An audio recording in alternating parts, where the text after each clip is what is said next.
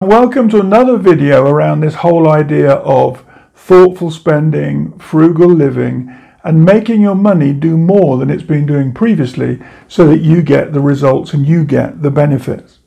This week I've been thinking a lot about 7 ways to look at our bad money habits and how we can change them from things that are holding us back and dragging us down and moving with those 7 bad money habits and converting them into little changes that will make a very big difference. Everything I'm sharing here today are things that I have gone through multiple times and over multiple years until I worked out what were obvious common mistakes around money management. Here are some signs that your finances are in the pan and out of control.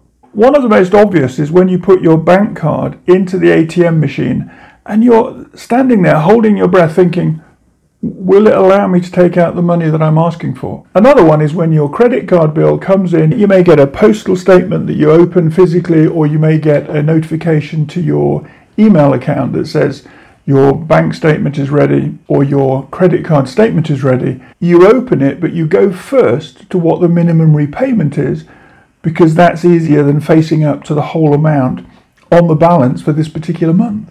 With any behavior like this, you're trapping yourself into a financial fog. You're operating blind and you don't know what the actual details are of your money. Of course it's difficult. Of course it's frightening. I've been there.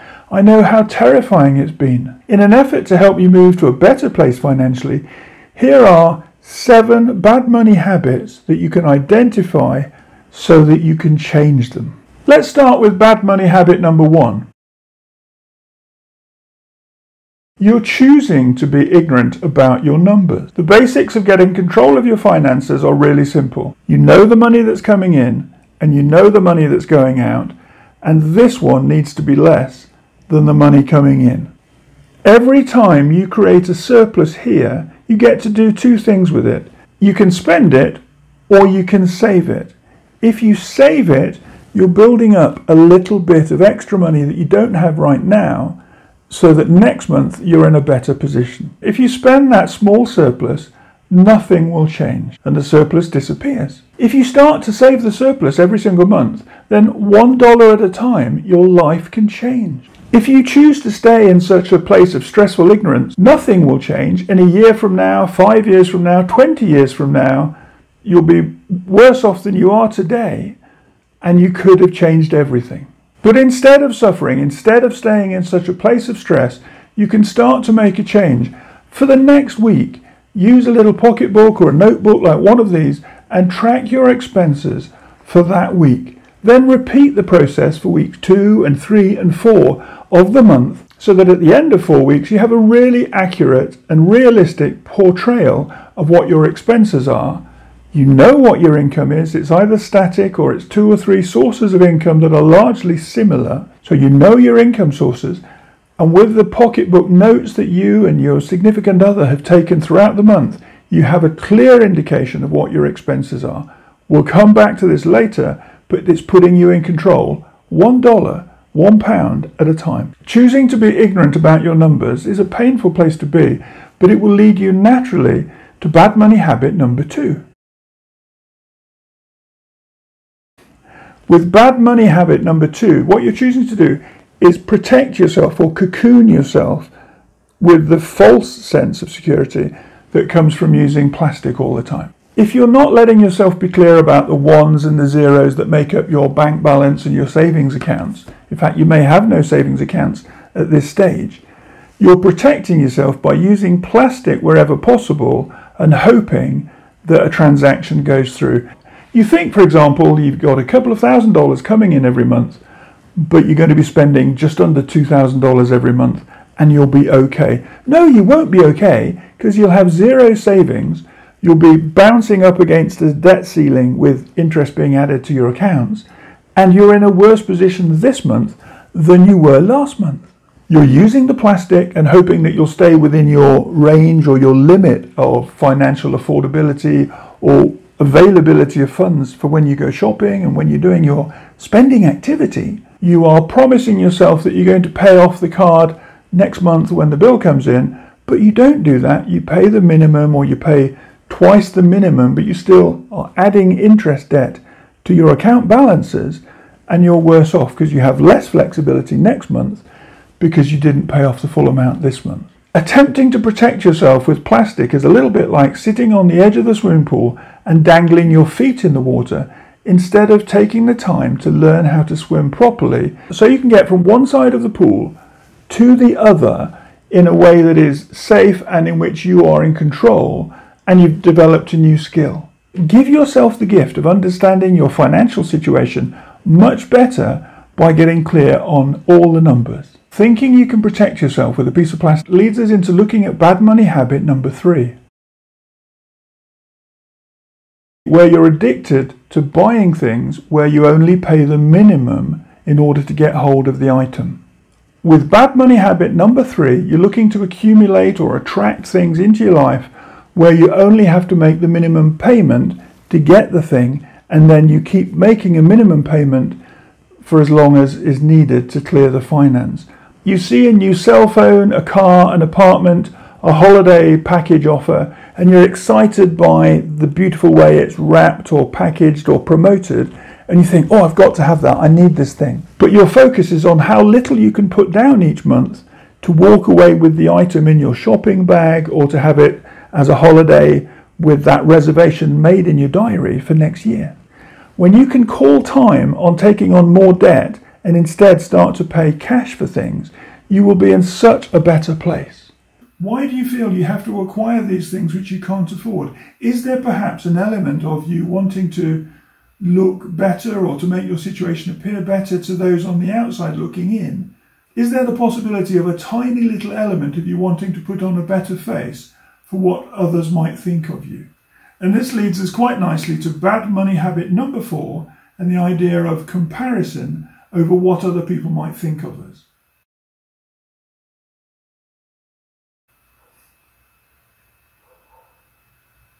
Think of it like this. You have no idea what goes on behind another front door, whether it's somebody else's apartment or house. You have no idea. You don't really know what their finances are like. You may see a nice car on the drive. You may see good holidays. You may see a nice job. But what really happens behind that front door is of no interest to you. It's not something you have control of.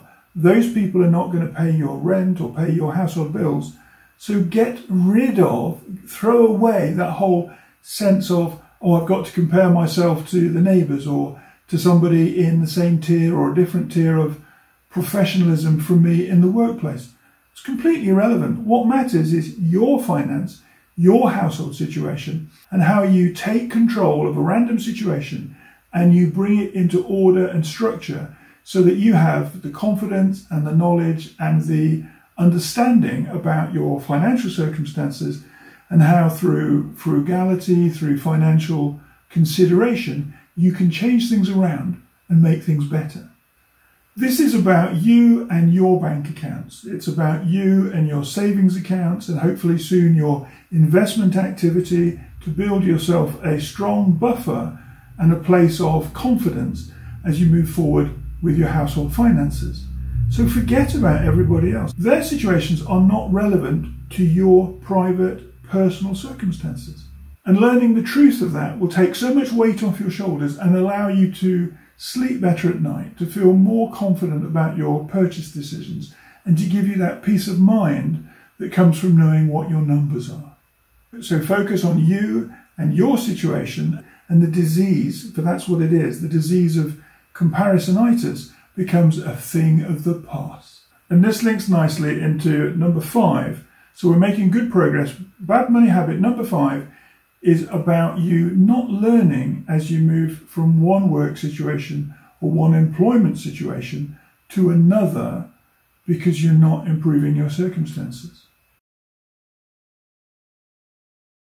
Bad money habit number 5 is about lifestyle creep and the idea that maybe you're in a job now where you have a 10 or a 15%, maybe a 20% increase on a job that you were doing previously. And what you have to ask yourself is, if this is my salary now, and that's what my earnings were before, that 15 or 20% gap Surely by now that's in a savings account, it's in the bank, it's in a real estate investment trust or an index fund. It's doing something, it's working for us and generating more interest income, it's generating more purchasing power when we're ready for it in the future, not necessarily right now, but that money is being put to work. Where is that money? Have you got to go on a search for it? The chances are you're not going to find the money, and maybe that's why you're looking at a video like this about frugality and budgeting and household finance. You're not going to find the money because you know as well as I do that you have done what I have done in the past, which is to let lifestyle creep catch up with the new job and the new income. It's exciting, you're earning more money, and you're spending the extra money. You might be going out more, you might be eating in better places, you might have upgraded your car. Your holiday is costing you more money than the holidays you would take in previous years. It's really easy to deal with bad money habit number 5 by thinking about what you're earning now, what you were earning in the previous job. If you go back just 2 or 3 years to the point when you were looking for your current job and thinking, oh, it would be great to have that additional money, those additional benefits, that extra flexibility of cash flow, grab your notebook, grab your pocketbook and go back through it and think, okay, where have we lifted our expenditure? What have we done to put ourselves in a better financial situation or to stay in the same financial trap? Break down the numbers, look at what the numbers are, and you'll find some solutions where you can reduce the lifestyle creep you have almost subconsciously fallen into, and you can build that gap between what you were earning before and what you're earning now, and use that space, use that surplus to start allocating into savings, into an emergency fund, into an investment pot, into a long-term cash pot. Take a step now towards being more conscious about your money, starting to apply some frugality to think, do I need this item or do I want it? Use your money more sensibly and you will step clearly away from bad money habit number 5. What you've been doing in previous months, maybe previous years, is when your wage comes in every week, you've been giving attention and focus and payment first to whoever shouts loudest. The credit card company, the mortgage company, the utility organisation, your car payments. Along with your kids and your other half, maybe you enjoy watching streaming services and movies, so if you don't pay that one, everybody will scream and shout and say, hey, I've got no access to Hulu or Amazon or Netflix. So you pay all these things first. Try a really small difference in the way you use your money on your next payday. Let the money come in, keep it in your account for 24 hours, pay a percentage of that money to a fresh account, to a new savings account, allocate some of it to an emergency fund. But you are slowing down the rate at which money flows through your fingertips, and you are keeping money in an account for yourselves. In your very next payment cycle, the first payment needs to be to yourself. The next payments can be to the utility companies, the streaming service, the rent or the mortgage, the car payments. A travel card, if you're using public transport to get to work or college or to be out and about and away from your house to your place of work or your place of study, use that and buy that. But before all of those, allocate money to a savings account and to an emergency fund. If your salary is coming in on the 1st or the 15th, move your auto pay or your direct debit arrangements a few days forward so that you can first take some money, allocate it to savings and an emergency fund, and just use an example like 10% to begin with whilst you get used to it. Over time, as you go back to the old-fashioned, tactile, pen and paper version of working out your weekly and your monthly expenses and income, and looking for opportunities for savings and frugality, things will become easier. By putting yourself first for a few days, by creating a savings account and funding an emergency fund, you are building a strong, stable financial base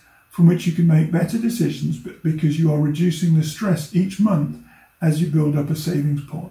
So that's bad money habit number 6, giving yourself an opportunity to no longer be the last payment in the series of payments you make on payday, and instead creating financial stability and giving yourself the peace of mind to make better financial decisions in the coming months. Let's look now at the final one, bad money habit number 7. In bad money habit number 7, you are lurching from one financial surprise to another. Better said, you're lurching from one financial disaster to another because you don't know your numbers. Every year you're going to get a large car bill. It might be from an accident, it might be from bad weather damage, it might be from a change in insurance rates, but you have to find the money to pay those bills. A fridge or a freezer or a washing machine or an electrical repair bill in the house. Any one of these things, some years, all of them, will come along and they have the potential to push you sideways and make you wobble financially as you try to work out what on earth is going on. The fact that you know your numbers next month and the month after and the month after allows you to think, okay, every year for the last 5 years, I have had this bill for my car. Every couple of years, one of the white goods items in the house has failed, has needed a service, has failed to work just months after its 2-year guarantee period has come to an end. But you know this, and yet you haven't been budgeting for it. You know this, and you've chosen not to address the item by putting money aside. Maybe you've got a child or children at school, and every year there is a school trip. And it might be that it's a little day trip on a coach, and they need to find $40 or $50 for a trip to a museum and to have food and towards the cost of transport. And they will come home from school one day saying, Mum, Dad, I need $40 for a school trip next month. $40 is a small amount of money, but when you haven't got $40, it's a painful amount of money because you can't say to your child, I can't find it, we don't have the money. You will find it, but at the moment you'll rob Peter to pay Paul. You'll take from one of your domestic bills to find the money so that your child can go on the school trip. And of course, that's absolutely the right thing to do. But why not be ready for it this year, a few months in advance, by allocating money? And this is where your emergency fund really has its value. You're putting money aside. It's different from your savings account because you're saving in order to put money into investments or to cash that will earn interest on deposit in a bank or a building society account. Right now, you need to be able to pay for your child to go on a school trip. You need to be able to cover that completely known about $500, $1,500 bill that will come in for the car or a part of the house. Those large expenses are completely expected. What you cannot do is anticipate which month of the year they will fall or which particular aspect of your living expenses will be threatened or punished by that extra bill. If you've got the money aside, it's easy. You take it out of your emergency fund, you put it into your checking account or your core bank account, and you make the payment. You sleep better at night, your stress levels are down, and you have the confidence of knowing that you have improved the way you're managing your money and your household budget. All 7 of the bad money habits are overcome by knowing your numbers, by knowing that this is your monthly income, specific if you're in a job where you always get the same wage and there's no overtime or commission. And if there is overtime or commission, only ever run your budget on the basic salary. This is your expenses, this is your fixed income, and the gap here is either something that exists now, or if you're spending unconsciously, you need to work out what you need versus what you want, and you create that surplus through knowing your numbers. And if you're unsure of your numbers, work your numbers out and recalculate them every single week for the next 3 months or every month. Take the time to understand your numbers better, to be conscious of your numbers, not be scared of learning about the numbers that affect you every day through your income and your cost of living. And as you gain more confidence with your spending and your budgeting habits, know your numbers inside out. Giving yourself just that extra little bit of knowledge will allow you to stay happy, stay frugal, and to stay thoughtful as you develop your positive money habits.